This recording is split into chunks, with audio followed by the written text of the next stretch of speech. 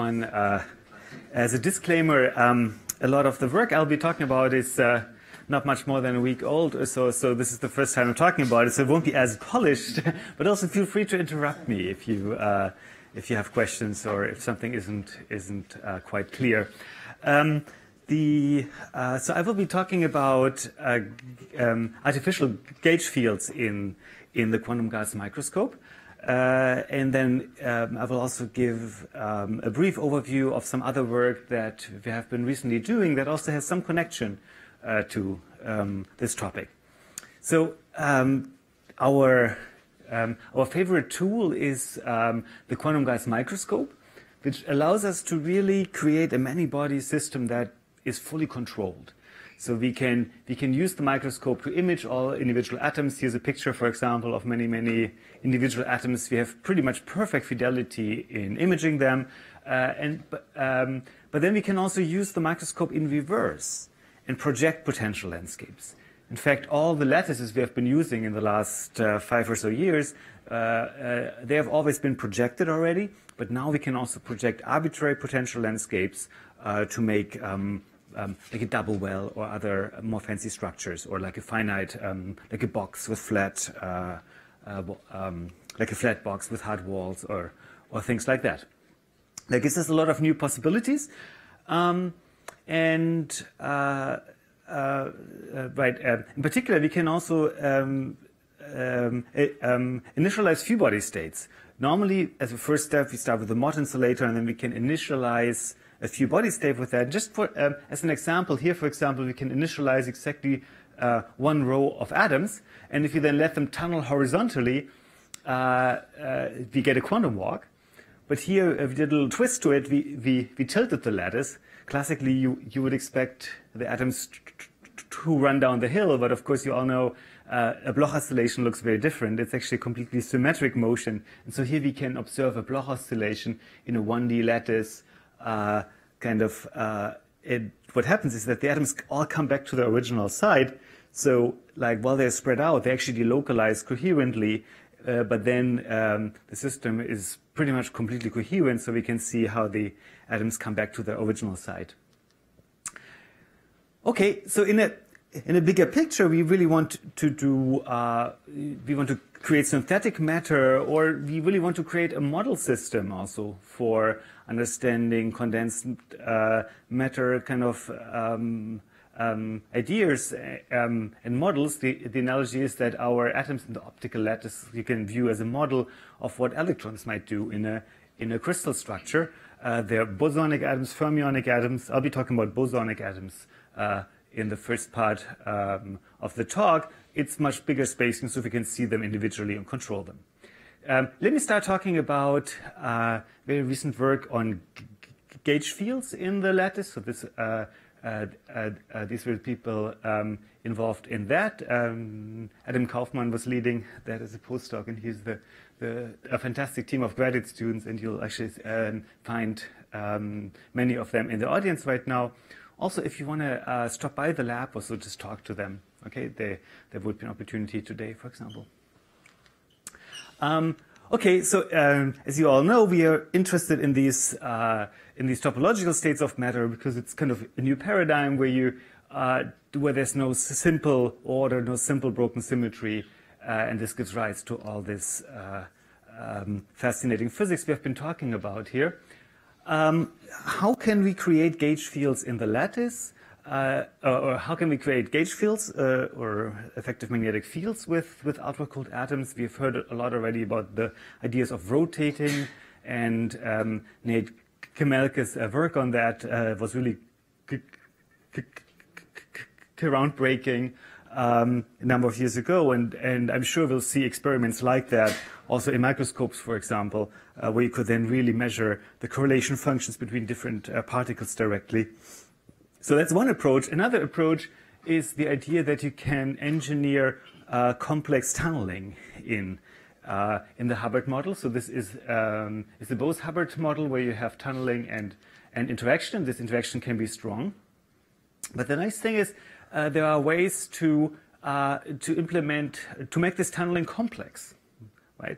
And then you can actually create effective flux, as I will be showing you. The pioneer experimental work on this was done at MIT in the group of Wolfgang Ketterle and in Munich, also in by Monica here and colleagues. And yeah, as I said, the basic idea is this tunneling becomes complex. How can I think about that? How does it help me? The idea is that if I have a magnetic field, if I follow a loop, essentially, I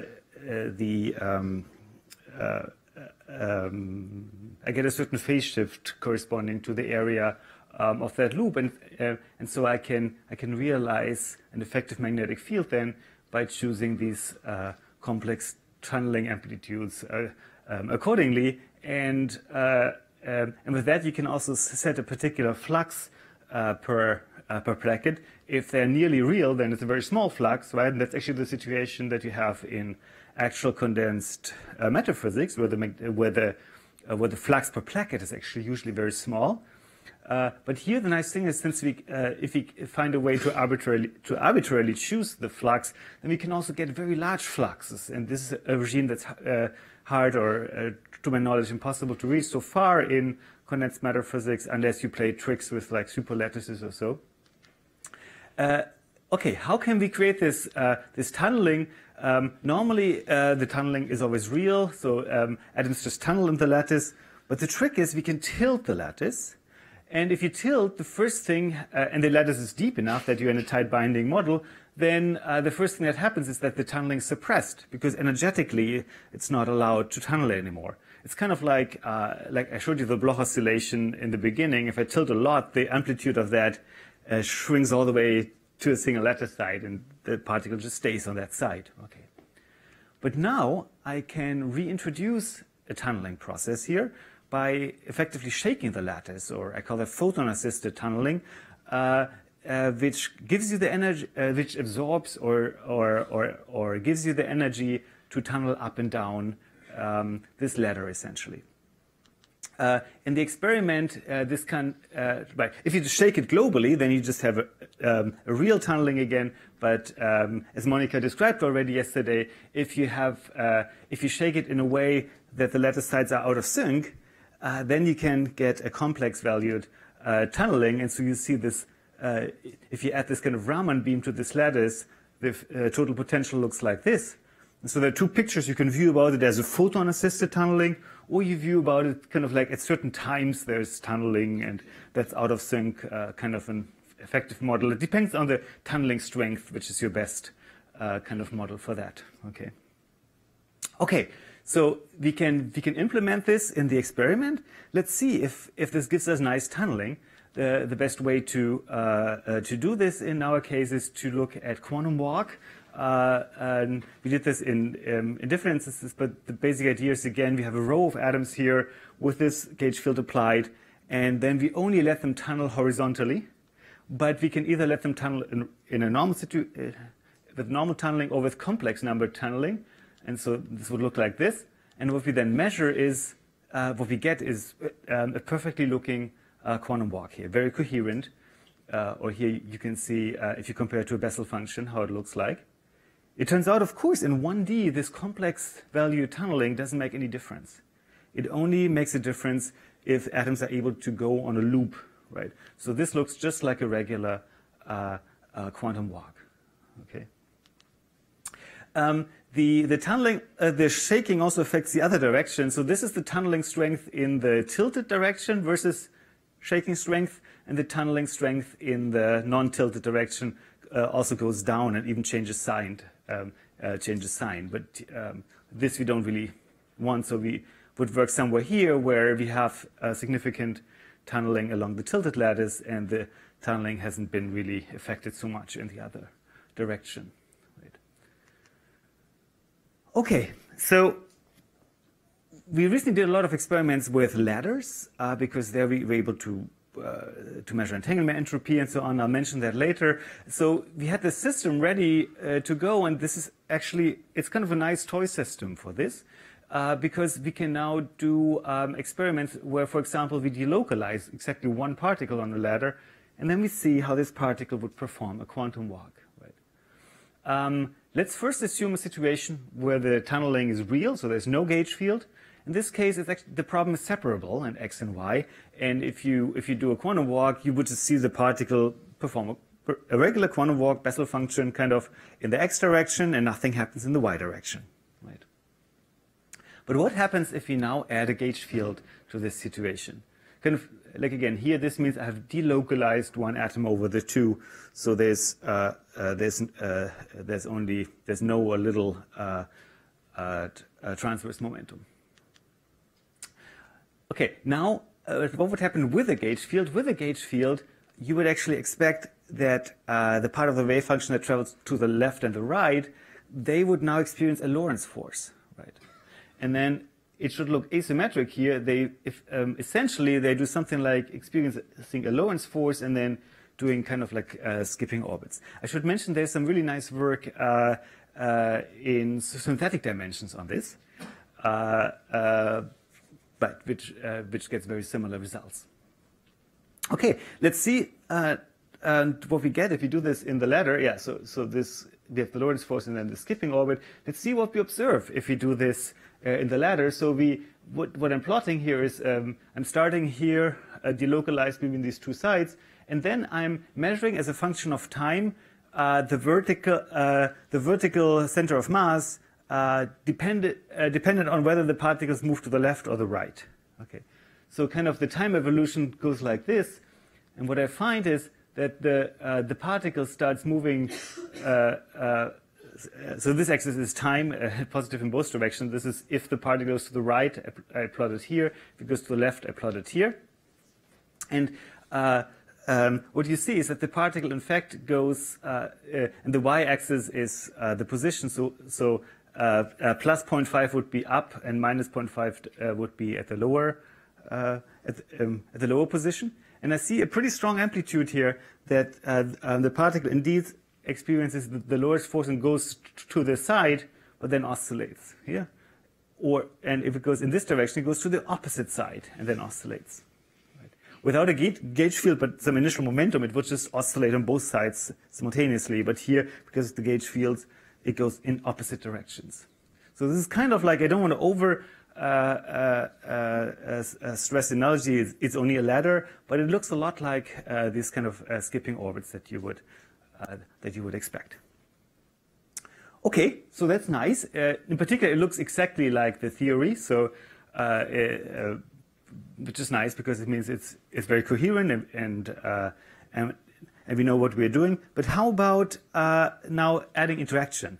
Because the nice thing is here we are in the Bose-Hubbard system where we can have very strong interaction. What happens if we do this? Yeah, so the nice thing is we can do that. Let's assume, for example, we put two particles on two neighboring sides onto one rung here that are strongly repulsive. Well, let's actually first assume that they're non-interacting. Okay. Unfortunately, we can't do this in the experiment because, ironically, it's hard to turn off that interaction for us.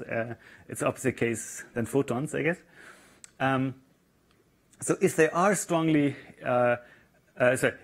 if they weren't strongly interacting and I have the gauge field on, for symmetry reason, they would actually travel symmetrically. There would be no vertical oscillation here. Right? There would be no kind of Lorentz force kind of pattern because the two atoms do exactly the opposite, essentially.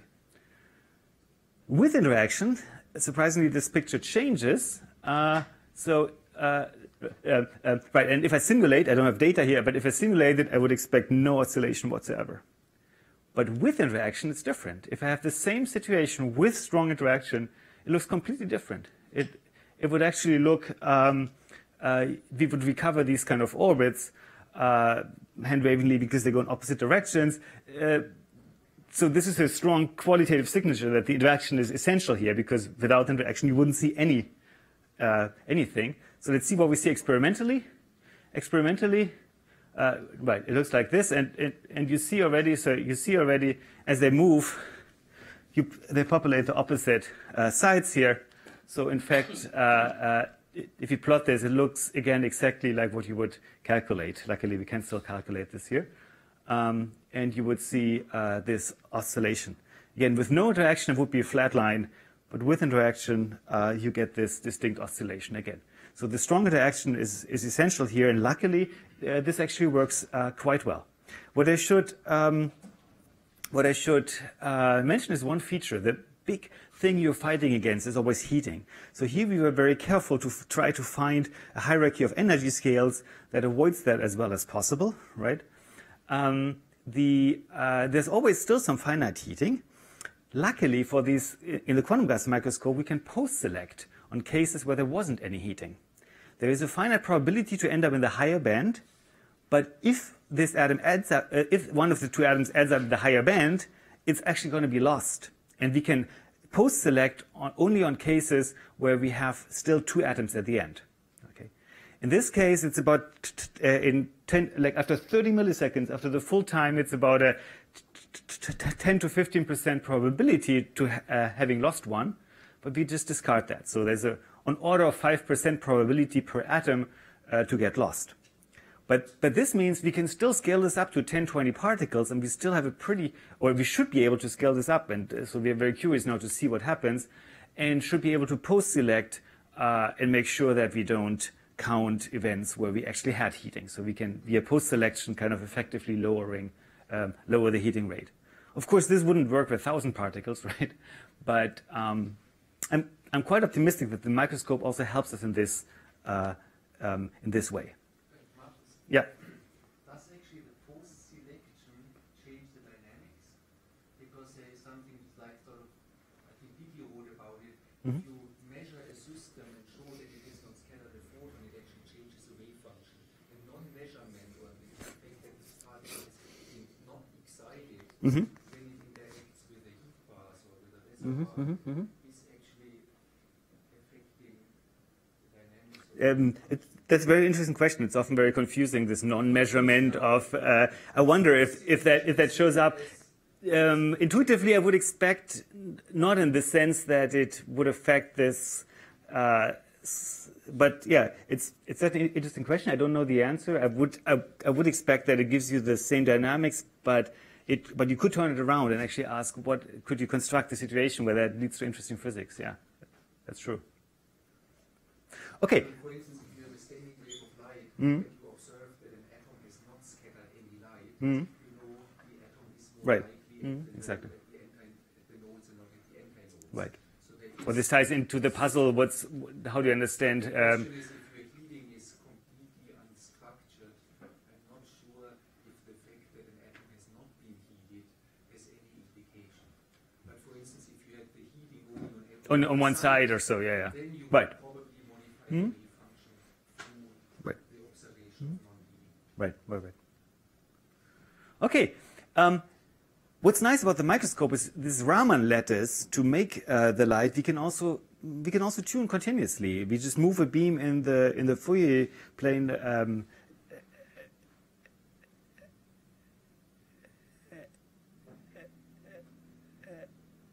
Eric, who's in the audience, he built a great system with like piezo mirrors and so on, where in real time we can move the direction of the beams, creating the Raman lattice.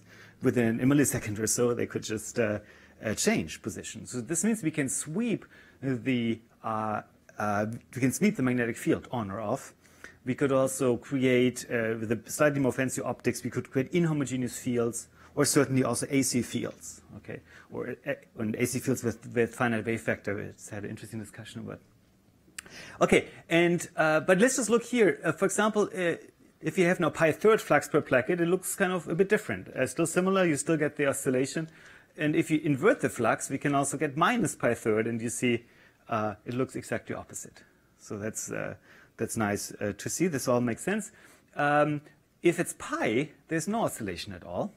Right, it's kind of an interesting case where you have no obviously chiral behavior, but as I'll mention in a minute, this is actually an interesting flux per placket situation.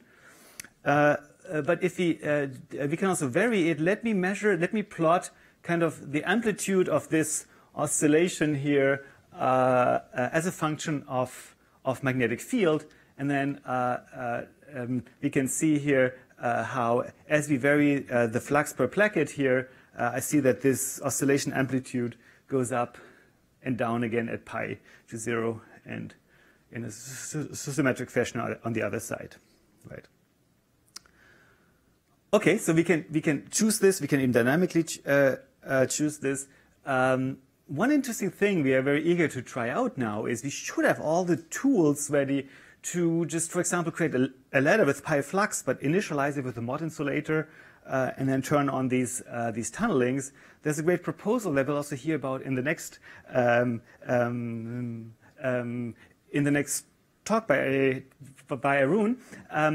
The idea is that you should be able to create a chiral superfluid and chiral mod insulator if you have like a pi flux per placket here.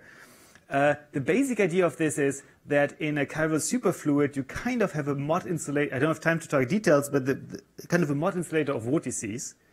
And in a chiral mod insulator, you have kind of a superfluid of vortices. So these vortices become delocalized, right? Which of course is also again related to Loveland physics, kind of. Okay, okay. Now we could probably do it. How would we measure that we have those states? The great thing. Huh? This is bosonic system. The what?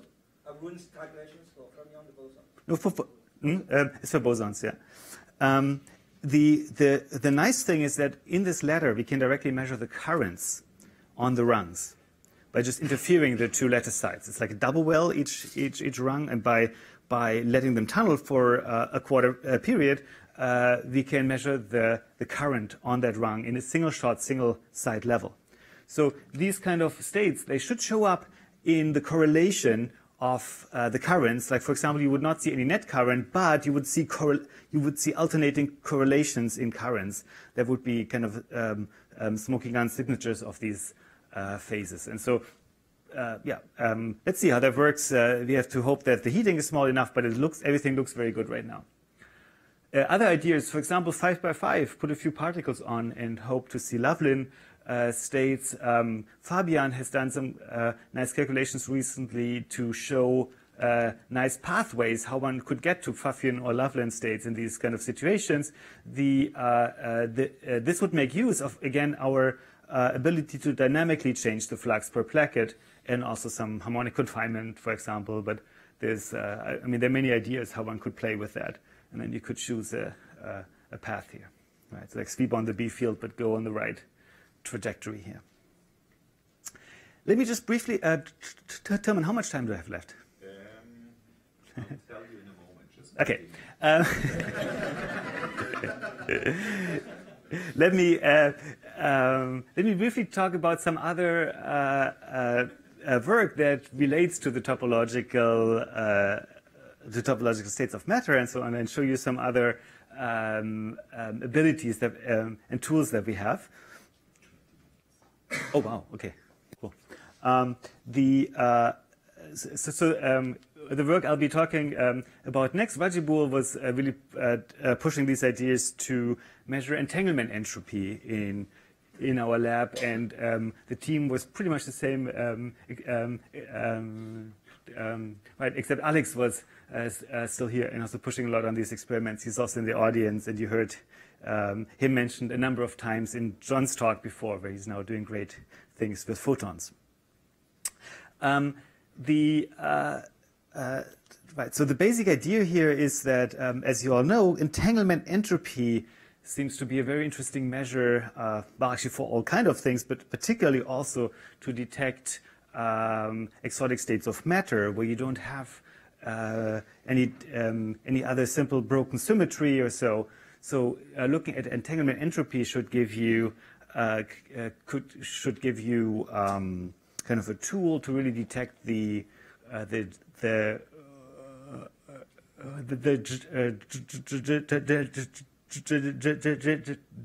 genuine quantum entanglement through the topological effects. The problem is that in traditional condensed matter physics, one wouldn't really know how to measure entanglement entropy.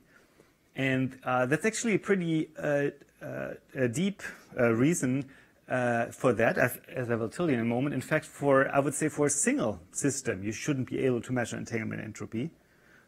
I'll tell you why in a minute. So for people not so familiar with this topic, let me just tell you real quick, what do I mean by entanglement entropy, and why is this a measure for entanglement? So the goal here is to measure, to quantify entanglement in a many-body system.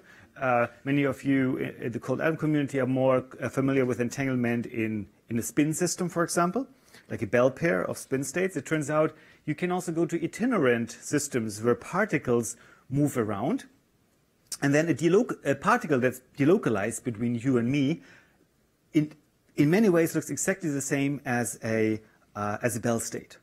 In fact, I could view a Bell state of two spins, independent of what basis you measure. You always find opposite outcome. I could view this as a delocalized spin excitation. One spin excitation delocalized between you and me, okay, in a coherent fashion, and then it's entanglement, essentially.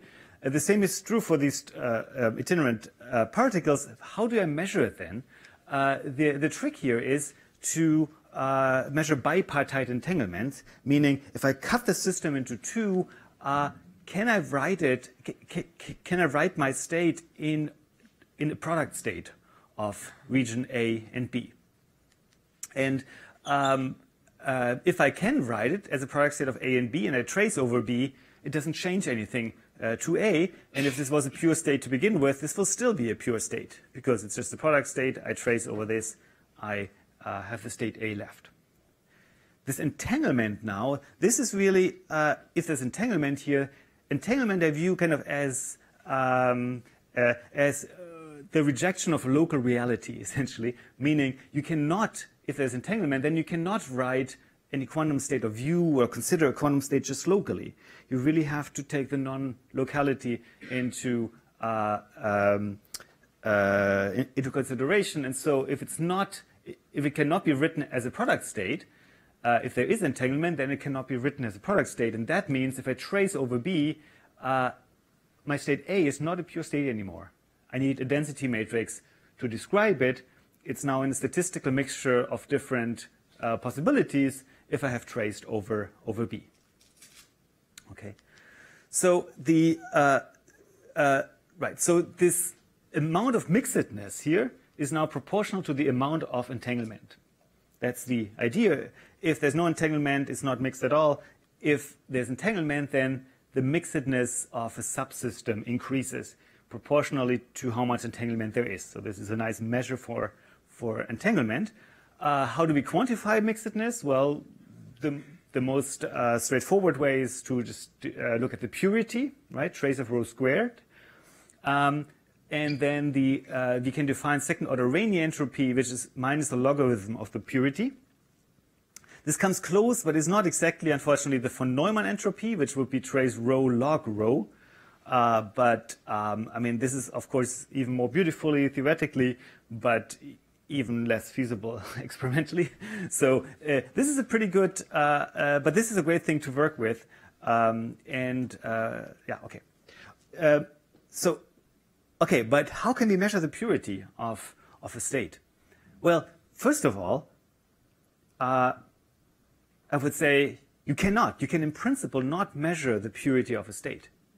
This is not an observable.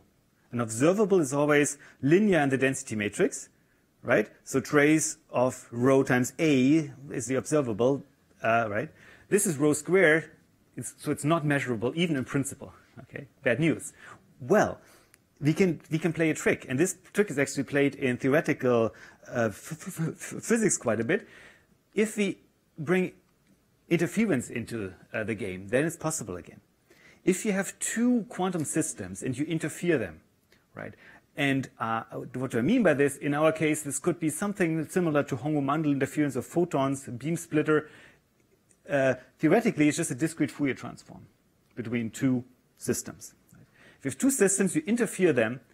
Amazingly, you get only even numbers out on both sides after this beam splitter that interferes. And all the amplitudes where you just have one particle here, or where you have odd particle numbers, they disappear. They disappear exactly if these are bosons and if these two states are indistinguishable. So what we're measuring here is, are these two states indistinguishable? This is a really powerful tool. If I give you two many-body states and ask them, are they the same, how would you ever answer that? Here's a simple recipe, and really the only recipe I could think of is to interfere them, and if they're indistinguishable, then you always get even particle numbers on both sides. Also works with fermions in a slightly modified scheme. So that's genuine many-body interference, very different from just light interference, like laser light interference. The single photon interference in Hongo-Mandel is the two-particle limit of this. Okay. Now, the outcome is beautiful. The average parity here is just giving you the quantum state overlap. Trace of rho 1, rho 2, right? The quantum state overlap is the parity. Now, if I say the two are supposed to be the same, then this tells me how pure they are, right? Because the quantum state overlap, if the two are the same, is trace of rho square. That's the purity. So if I prepare two samples that are identical, many-body interfere them, and look at the parity, I get the purity. And that's huge. For a single system, I could never do that. It's many-body interference that allows me to do that. Of course, this could also be useful for all kind of other things, like two-time correlation function, or whenever you would be interested in a quantum state overlap. Okay, is this just a crazy idea, or can we do it? Turns out we can do it. I don't have time to go into details. Basically, we prepare two quantum states next to each other, 4 particles. Now we do 6 particles often. Then we interfere them with each other. We can do this in a double well, kind of. And then we can look at, we see beautiful oscillations between, for example, 1, 1 particle, 0, 2 plus 2, 0. This is the famous Hongo-Mandel. But this really acts as a many-body beam splitter. And if you then look at the outcomes here, we can measure the purity globally and locally. For example, if this is a product state, mod insulator, we find that globally and locally we get even numbers. Globally and locally we have a pure state. But if we delocalize the particles, it's much more complex. Now, locally we find odd or even, so the purity is low locally, but globally we always find even. So the many-body state is pure. And this is very non-trivial. If you change any many-body phase here, this would not happen anymore. You would not get these even particle numbers globally. So, yeah, I don't have time to talk into detail. In any case, we can then use this to plot the entanglement entropy directly. Here, for example, for a transition from a mod insulator to a superfluid, and what you see is, so red is the global purity, or a global Renyi entropy. And blue and green are the local ones. So for mod insulator, you're more pure locally because there's no entanglement. But for these delocalized particles, then your state is more pure. The global state is more pure than if you take just part of the state. And the global state is pure. Part of the state is very mixed. So that's entanglement entropy. Okay. We've recently done work where we applied this to thermalization, for example. But let me just say that we can measure entanglement entropy as a kind of as a function of a volume. This is the fractional volume. This is 6 sides.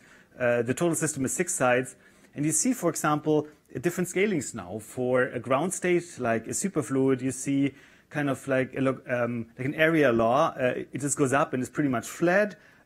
With a slight logarithmic correction, what you would expect for a Bose-Einstein condensate.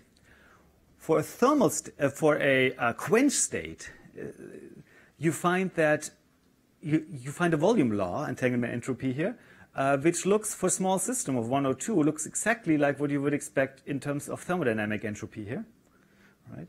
But then, as you make your system bigger and bigger again, all the entropy goes down again. So this is work on thermalization. It's actually really fascinating. Essentially, the story here is you can probably, it seems with eigenstate thermalization hypothesis and so on, you can develop a microscopic model for statistical physics based on these quantum mechanics ideas. Have a look at this paper if you would like to learn more about that. In the last 2 minutes, let me just show, we have a second experiment that this team has been building, or that part of the team has been building over the last about 8 years. And finally, we got it to work. So this is a lithium quantum gas microscope. We have fermionic particles in this quantum gas microscope. In fact, last year was the year of the fermionic quantum gas microscopes. There were 6 different ones that showed the first pictures. Of course, here these are mostly thermal, except for a band insulator here. The next step was to make it cold. So here's a fermionic Mott insulator in the Fermi-Hubbard model. Yeah, as I said, the model is a Fermi-Hubbard model. So it's interesting because it has a close, it's expected to have a similar phase diagram to what you have in cuprates or so. And, so this spring in our group and in Martin Zwiran's group, we were able to explore the higher temperature phases of this model. Here we look at charge, and we find metallic phases, Mott insulating phases, and bend insulating phases. Once you get colder, of course, the magnetism becomes important in the Hubbard model and gives rise to antiferromagnetic correlations. So here are pictures where we just look at charge, up or down. But if we just look at one of the spin states, we now see these antiferromagnetic correlations occur, as you see here. We can measure the profiles of the correlations over the cloud and things like that. And just recently, so we're really excited. We get to colder and colder temperatures here, and this all looks extremely promising. Briefly afterwards, also in Emmanuel Bloch's group in 1D and Martin's group in 2D has similar results. And then we right. And just to close the circle, so this would of course also be great to implement gauge fields in and so on. So these fermionic systems are really promising. And then you can also use the microscope to do dynamics, local dynamics. For example, this is a quantum walk of a hole or a quantum walk of 2 holes in the Fermi-Hubbard model. That's very non-trivial motion, and here we see strong anti-correlation between the holes. And this, unfortunately, is not visible. This is 2D quantum walk. Just as just flashing as brief outlook, so there are lots and lots of tools available now, and it's a really exciting time. Okay, with that, I would really like to thank all the students and postdocs and collaborators. Also, John Simon actually did the first version of this Harper Hamiltonian in our experiment a long time ago, and so recently we dug that out again. And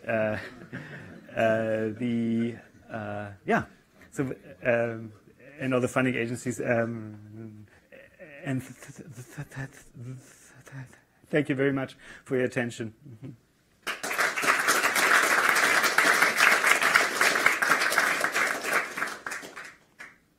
Questions? John. So what are the sort of adiabaticity timescales required if you want to tune the flux and the trap to make a few particle local states? So yeah, let's just see. In the picture I showed you, the gap size was 0.1, 0.2 of the tunneling. Right? So that's not so bad. Yeah, in fact, that's quite good. So yeah, that's all I can say so far. Let's see.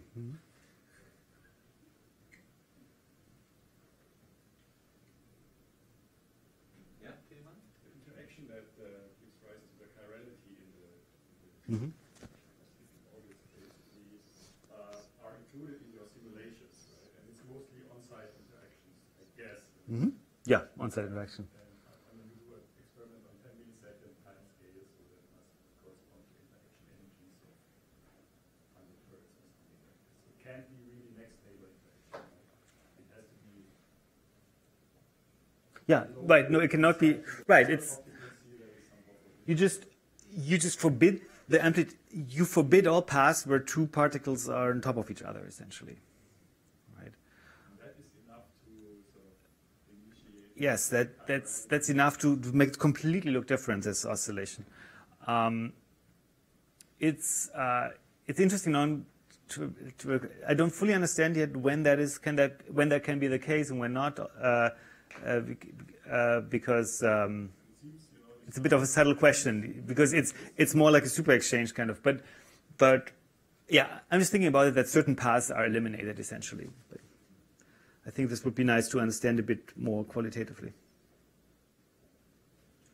So Markus, so for the latter experiments, you have 2 particles so far, or you? Yeah, we have 2 so far. And but we could have many. So if for more particles you attempted to measure edge currents, then you use momentum distributions, or what the plans? I mean, at edge. So what we could measure is currents along the runs by interfering the 2, just doing a discrete Fourier transform between the 2, the top and the bottom, essentially, and then you see. But then instead of having the position plotted, you would have the current plotted. Yeah, the last question related to I think to Wolfgang's comment. So I think the issue would be that here you analyze a model assuming you're the lowest band. So the question is whether when you select your post-select, then whether during the dynamics for that sample during the process that there's access to a higher band. So, so what are there ways to determine? So we can determine whether it got into the higher band, because then it's lost. But I think that's all. I think that's all totally fine to do post selection like that. But let's talk about it and try to understand it better. I don't know more about that at this point. Yeah. Do you have a comment, or Adam? Do you have a comment? So I mean, I think the main thing that would happen that would influence the dynamics in a way that we couldn't detect is if you have virtual transitions. Right. Yeah. Exactly. Yeah. But then come back. Yeah. Right. And that's the main thing that would be a problem. The fact that we actually observe that the theory and the experiment are in pretty close agreement suggests that higher band dynamics are not sort of influencing what we're observing appreciably. Okay. Okay. Those. Yeah. You can. I can ask him afterwards. Okay. Okay. So when we talk about these higher bands, what you mean is really the bands in the tight binding lattice that you start from, right? So my question is, when you initialize the dynamics, you start from localized holes and let them go. So in the Fermi Hubbard now, or? No, sorry, in the ladders. Yeah. So should I think of them as a superposition of being in a superposition? So holes or particles? The particles. Ah, yeah. Of being in a superposition of different magnetic bands when they go. I mean, whatever the initial state you prepare is, and there's actually quite some flexibility, and you could prepare different states. And in particular, in conjunction to sweeping B fields and so on, you could actually do interesting things there. Right now, we just started with a particle delocalized over the 2 ladders. There's some subtleties actually, because in the once you turn on your Fouquet kind of picture, what we do is we actually sweep it kind of. So it's